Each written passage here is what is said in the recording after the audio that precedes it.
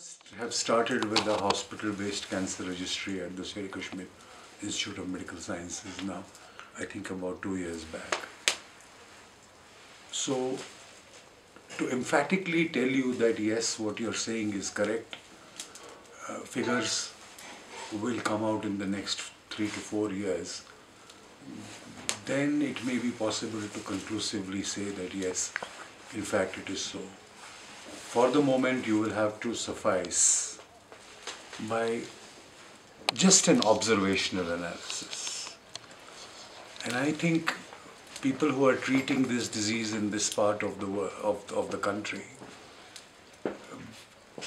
which means me and the other oncologists also, will share this opinion. And I don't think there will be a divided opinion that the cancer cases here are plentiful. Cancer is a non-communicable disease, and therefore it strikes you more towards the later part of life. Not to say that there are no cancers of young age, there are. Cancers of children are quite plentiful, like blood cancers, lymphomas, but they are specific for that age group. But on the other hand, non-communicable diseases are basically strike you towards the later part of life. So if you have people living longer, which you do have, the number of cancer cases increases automatically. The overall effect is what you see, that yes, there is almost a cancer in every second house in Kashmir. These are the cancers that you have common here. You have esophagus, you have stomach, you have a lot of colon, you have prostate cancer in the men, you have lung cancer as well. In the females, you have a lot of breast cancer, you have a lot of ovarian cancer. You don't have cervical cancer as much here. Like the rest of the country, you have a lot of oral cancer. You don't have any oral cancer because people don't chew tobacco and pan a lot. So the cancer demographic varies in different parts of the country as it varies from the developing world to the developed world. Jammu has a slightly lesser rate, but they have a different cancer. They have a cancer of the gallbladder, very common in that area. They have a cancer of the urinary bladder. Stone-producing cancers, where stones in the gallbladder keep rubbing against the gallbladder wall and you leave them alone and you leave those gallbladders alone. Perhaps succumbing to the old theory that a stone which does not give you pain is to be left alone. But these stones keep irritating the bladder walls, as also in the urinary bladder, and produce a lot of cancer. So the type is different, and perhaps the cancer recording and awareness levels are still lower. So in the real sense, whether there is a difference in intensity, in incidence, we won't be able to say that. So in the end, when their recording improves, awareness levels in the Jammu division improve, and also the treatment facilities in the Jammu division improve, you may come to a different conclusion.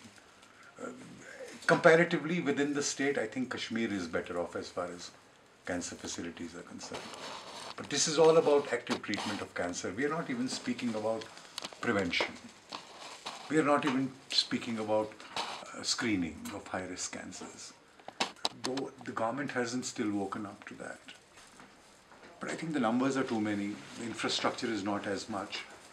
This place should have had a cancer hospital of its own long back. I don't know why it never happened.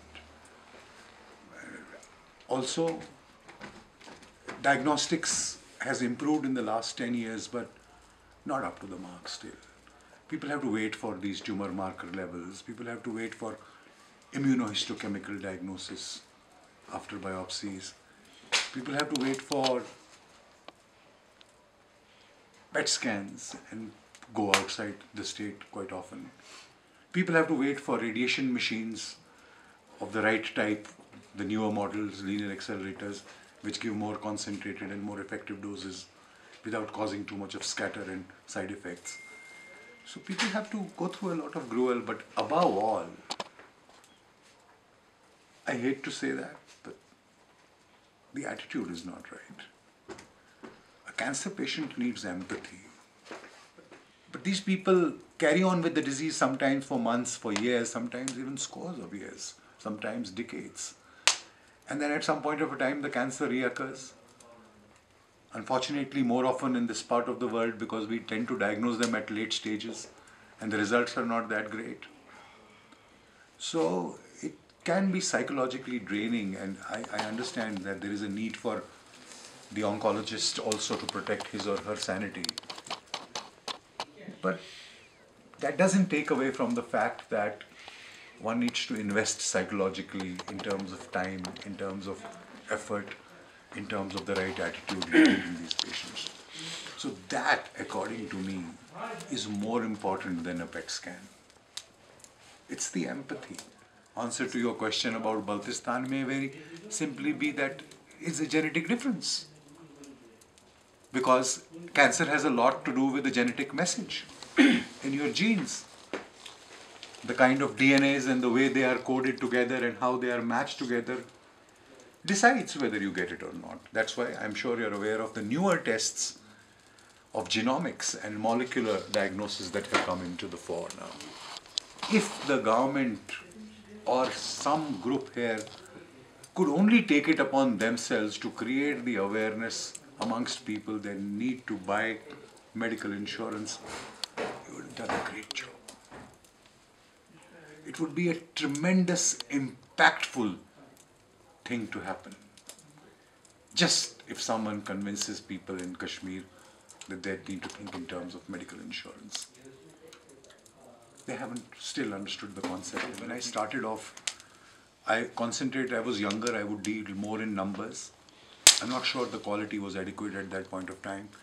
But as you grow older, you look at the same thing in a different way, and more, you go deeply into it. And for some of us, particularly like people like me, I don't stay across the table as a professional giving advice, and that is it.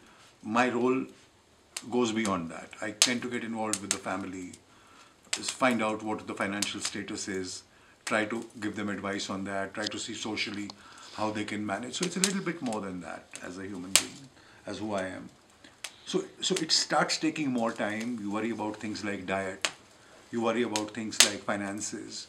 So that takes a little bit more time. So I think the quality of treatment that I give now has definitely become better, and the quantity has had to decrease. So I now regulate that.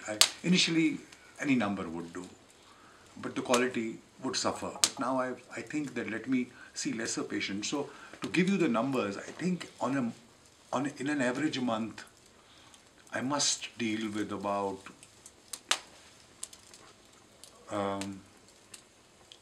50 to 60 patients, new patients from this state. For 27 years now, I've been running an OPD here every month. On an average, the OPD has about 110 to 120 patients.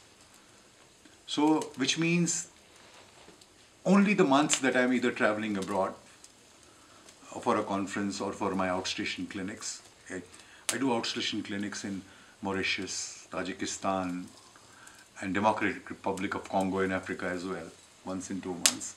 It's interesting. You see what is happening on the other parts of the world, and like I said, I believe that there is not only one way to doing a thing. People do the same thing in different ways, and perhaps all of them are right to some extent in their own ways. So it's interesting. It is a great learning. You meet different people, you meet different cultures, you see different attitudes. Therefore, one is able to get an idea of where we stand in that overall spectrum. 27 years at least, and a few months missed, maybe a month every year.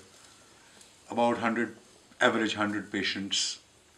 So 100 multiplied by 4 people in a family. So I come across that many people who are afflicted primarily or secondarily by this disease, and I have interacted with all of them. Most of them drawn from the rural areas of Kashmir.